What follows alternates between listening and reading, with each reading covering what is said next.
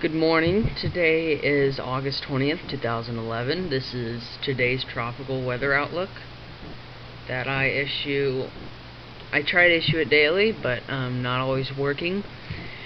Anyways, we got some active tropics, and particularly in the Atlantic. The Atlantic is alive this morning. So, we're going to go ahead and just start with the Pacific because we're not seeing much activity.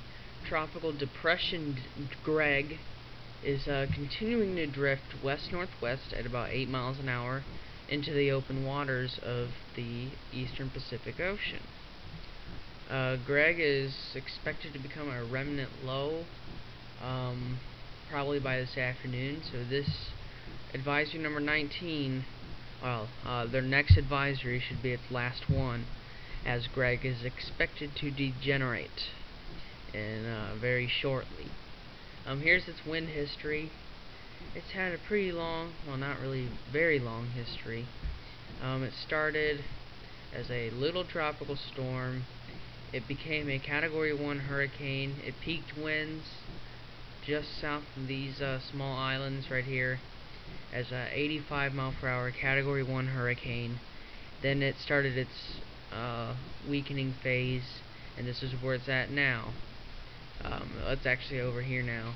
There is no sustained winds of tropical storm force winds or greater, because it's now tropical depression Greg. We're not expecting any redevelopment. We're just expecting it to fizzle out by this afternoon. And then we got another spot we're watching.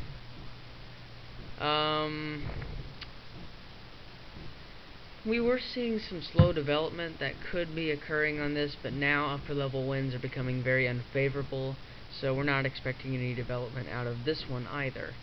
And the remnants of Fernanda, this is what's left of it. There's nothing left really, but this is what's left of Fernanda. It's just not there anymore. So, no worries in the Pacific as of now.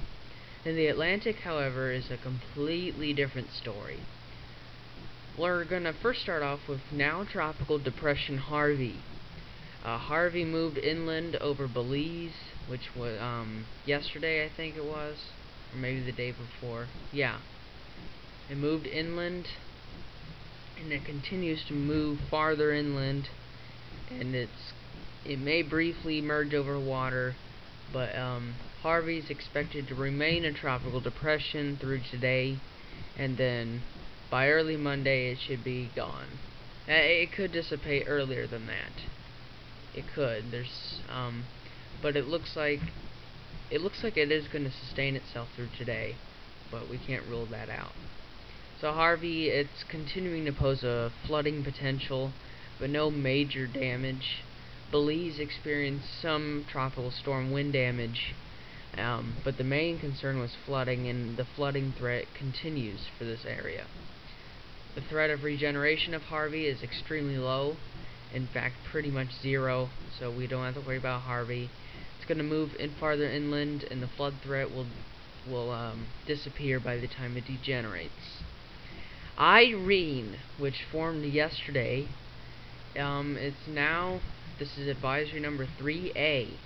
Maximum sustained winds are 50 miles per hour. Minimum central pressure is 1,005 millibars. It is moving pretty quickly towards the west at about 21 miles per hour.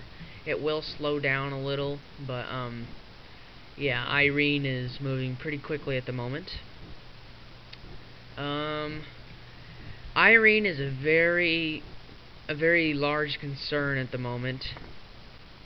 Irene's very dangerous for the Caribbean at the moment. Here's its wind speed probabilities. Strengthening is expected today. Forecast to become a moderate tropical storm by this afternoon, 60 miles per hour. By tomorrow morning, it should be nearly a hurricane, and by Monday afternoon, it is expected to be a Category 1 hurricane. And by the time it becomes a Category 1 hurricane, it is expected to cut across Dominican Republic as a Category 1 hurricane, and then as it moves farther inland over Hispaniola, It'll move over Haiti as a tropical storm. And then it's expected to make landfall in Cuba as a tropical storm. And as it emerges over Cuba, it is expected to strengthen very quickly, very quickly. And the speed of intensification is unknown at this time. But yeah, actually it does look like it is going to speed up maybe a little. The speediness of the storm will probably inhibit for it to become a major hurricane. So we're not expecting like no Category 5 or something like that out of Irene.